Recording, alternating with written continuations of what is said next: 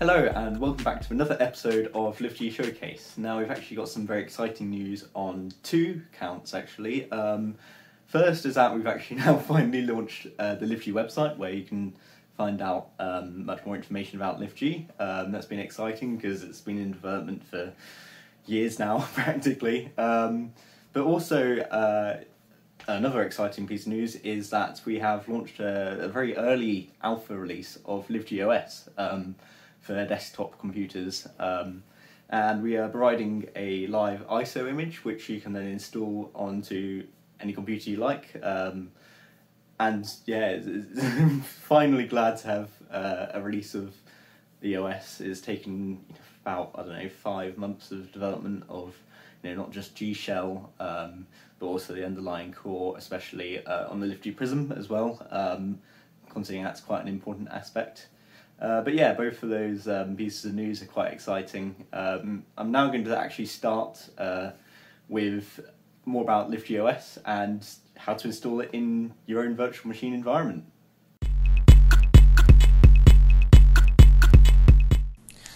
Okay, so I'm now going to be running LiveG OS in VirtualBox. Now, as you know earlier, we have created our very first alpha release of LiveG OS for PCs.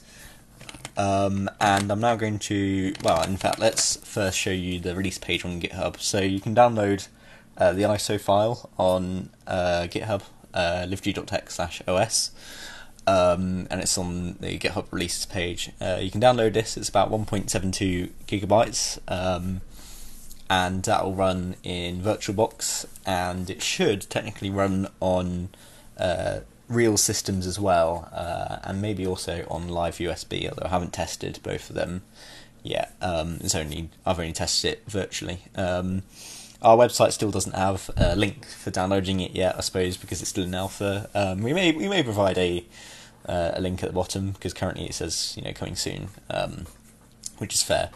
But the main focus is we're going to look at VirtualBox, and we're going to create a new virtual machine. And we'll call it LiveG OS, and we're going to change the type to Linux, because LiveG OS is a Linux-based operating system, and we'll choose Debian 64-bit, because that's what it's based off of. Let's give this, I don't know, 4096, 4 gigs of memory, because my computer will be able to handle it just fine. And we'll create a virtual hard disk, of course. That'll be fine. 8 gigs will be plenty. If you actually increase it to an even higher amount, let's say, I think 32 gigs. Yeah, let's do 32 gigabytes, because LiveG OS at a certain size will allocate a swap file which stores your virtual memory, and that's applicable for, I believe, 24 gigs of hard disk or storage space internally plus. So 32 gigs will allow this just fine, and we'll have 8 gigs to swap. So yeah, let's create that, and it's time to start. Now it'll ask us to insert our disk. For me, it's called LiveG OS, system.iso, and that contains LiveG OS, of course, the same 1.72 gigs. Let's start it. Now I actually might need to configure some of the display settings, so might not be able to do it here. Yeah, so I'll just change the. Well, we'll power it off for now. It's only a live ISO. As you saw just a moment there, the screen resolution was a bit off. I believe I might be able to change it. It's a bit of a nuisance because it's VirtualBox. Let's just start it anyway. You'll get the idea later on, because I'll run through the setup process later to show you some new features. So here we go. LiveG OS is booting, and it doesn't take really long at all. When we come to this screen, select English as my language. You may have noticed that you can choose French there, and the language does change to French, funnily enough. Keyboard layout and language region, there's not much options yet, but they'll do. And we'll be asked to either install LiveG OS or try it out. I'm going to install it because we're on our live ISO. And as you'll see, we've got our 32 gigabytes of storage, which equals 34.4 gigabytes. There's a slight difference there in terms of that kind of stuff. Choose a partition. We'll tell it to erase the entire disk because there's no partitions on this newly created disk yet, and it's not worth creating a new partition manually because we won't get the swap file that way. So we'll click next, and it'll ask us if we're ready to install, which we are, so confirm. And now it's going to try and copy the system files to the new disk. It really doesn't take that long, rather surprisingly, despite Linux being quite a big system. It takes less than a minute to copy your files, install stuff, etc. So that's really nice. We'll give it just a couple of moments. Looks like it's nearly done. You'll then install the bootloader onto the system, on the disk rather. That only takes a few seconds. It can take, well, it might take a while, but it doesn't take too long. There we go. Finish up, and it will restart in 6, 5. I mean, I could click that, but can't be bothered. And boom. Now is a good time to change your boot device, otherwise it'll boot into LiveG OS setup. So we'll reset the machine and press F12, and it'll ask us, yep, we want the hard disk option 1, and it'll say now it's booting LiveG OS, so it's going to do that on our newly created disk, and here we go. So it'll return to setup again. It'll ask us, English, QWERTY, and now it'll ask us for our name. So I'll just enter my name, like so. You can see that our typing suggestions are all working. That's still just a thing that is being used for testing purposes right now. That's all fine, and we're all done. So I can press finish. We should come to the lock screen. We can unlock it like that, and boom. I don't have any networks configured on VirtualBox at the moment, so it's just settings that you can really use right now. And as you can see, it works just like LiveG gShell on my main system. You can configure Wi-Fi networks and stuff. Obviously, I don't have a network card in this virtual machine. Change language if I want, like so. Very useful for those who are multilingual, I suppose. Accessibility, and it's all working just like you'd expect. If not, well, the screen resolution is a bit off, but it's fine. We'll be able to configure that later on. Hence the smallness. We'll just shut it down, and that's about it to show you in terms of the ISO file. So yeah, next we'll be moving on to improvements on gShell. There have been some improvements before the ISO has been created, so they feature in the ISO itself, and there have been a number of improvements that have been adding after the creation of the ISO. So yeah, there's that. Okay, now on to some stuff about gShell, and as you've noticed, it's looking slightly different right now. It's currently through the LiveG OS setup procedure, or the OOBS as we call it internally.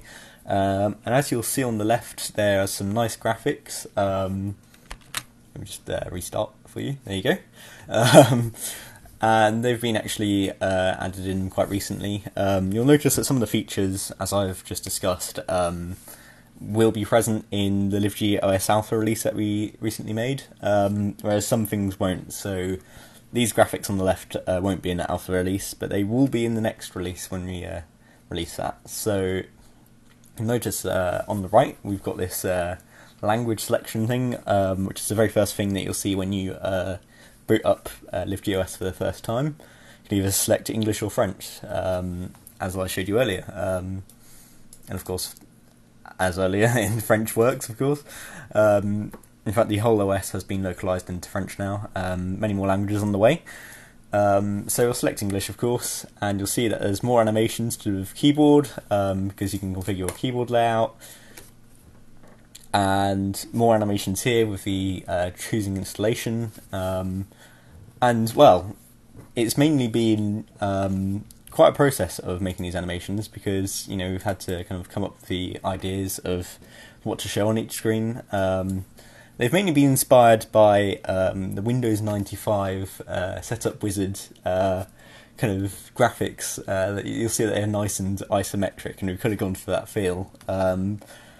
So yeah, we then kind of theorised some kind of basic ideas in high fidelity and low fidelity prototypes, and this is what we arrived at. So I'll go and install LiveG OS. Obviously, because this is running simulated, we've got a dummy disk. So we're not actually installing to a real disk, and you'll see that another animation there to do with the disks. So we'll select the dummy disk, and we can choose a partition. We'll erase the entire disk. Of course, you can select things like installing LiveG OS onto an existing partition, etc. As I talked about earlier, and yeah, we'll have another animation for... There's literally an animation for every screen, of course, except for a few where it's just still graphics, but, well, as you'll see in a moment, but we'll let this run. This is actually a dummy delay. It's not actually doing anything, so I added a few seconds wait. So it's now going to restart, which on the simulator just involves restarting the simulator right now. So let it do that. There we go, and we're back. And yeah, we'll run through it again, and this time we'll select try out LiveG OS. So I'll enter my name like so, and we're all done. Nice. So on to the main features of gShell itself, past the setup process.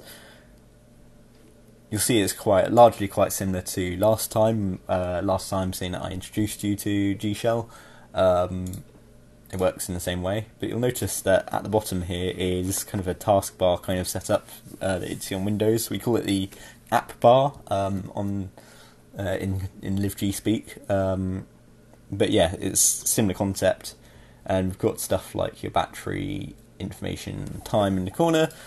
And we can open up other apps. I believe there might be some new additions to settings in terms of accessibility and also language. So yeah, you can change language to French, and as soon as you start new apps, let's go not in demo because that's not localized.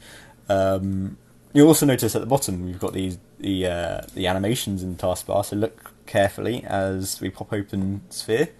Let's go to Google, because that's something which is localized, and you'll see that everything is in French as expected. And as soon as we change the language back to English, stuff in LiveG OS will be localized again, and Google is now in English. And yeah, we are trying to make a search engine. It's quite premature right now, but yeah, you can search for stuff like LiveG and go to the lovely LiveG website, which is looking nice, and especially nice on LiveG OS. So yeah, you can browse stuff freely. I think my internet's gone down, sadly. Never mind about that. There's not much that's changed elsewhere too much. Network stuff is the same. So yeah, there's not too much on that front. It's mainly been focusing on the OOBS, the setup thing, and trying to get that to work, especially with kind of the Linux internals.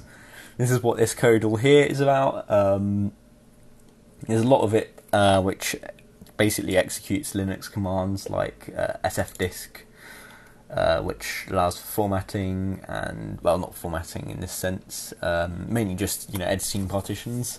Formatting actually happens later on with mukfs.ext4, makefs ext4 basically, is what that command means, as well as making swap memory, etc. And there's a lot of fallback stuff, so there's basically an error code for every step of the process when you're installing, so that's quite useful for diagnosing problems. Yeah, and then we get to the finish step before we finally reboot and let you continue the setup process for setting up, your user accounts and stuff after installation. I find it a much nicer kind of experience than the Windows setup process, because you've got this. Well, when you use a installation media for Windows, you first see this screen, which looks like it's been ripped out from Windows 7 with a weird Windows 8 theme and laid on top of it. It's weird, and you have to go through, accept the license agreement, set up partitions and stuff, and the overall process doesn't look too appealing, whereas ours is much more kind of has more continuity, especially because later on in Windows setup, with Windows 11, they've got their separate OOB, or out-of-box experience, which is just completely different to the installation process, which is weird. Whereas we've managed to kind of tie it all together and at the same time allow people to, try out. I can show you. Actually, I can't because I've set up LiveG OS now. Try out, LiveG OS on the live image without saving changes, like this. So yeah, plenty of stuff added to LiveG OS, or more precisely gShell, which has enabled us to, effectively release our first copy of LiveG OS, which is exciting. So yeah, that's about it on that front. So yeah, that's about it for this episode of LiveG Showcase. There's plenty to be excited about, of course, with all these new features and additions since the last time I spoke to you. Unfortunately, of course, not too much on the LiveG Prism this time, but a few of the features that have been discussed about today are also available on the Prism, such as some of the localization stuff. So that's really good. And of course, don't forget, you can check out our GitHub organisation for more about the development of various LiveG projects. It's at the link shown on screen, github.com/LiveGTech. Also, you can visit our website, of course, now that we've launched it, at liveg.tech for more general information about the stuff we've been doing for the past few months now. So yeah, it's great. But yeah, anyway, see you next time, and goodbye.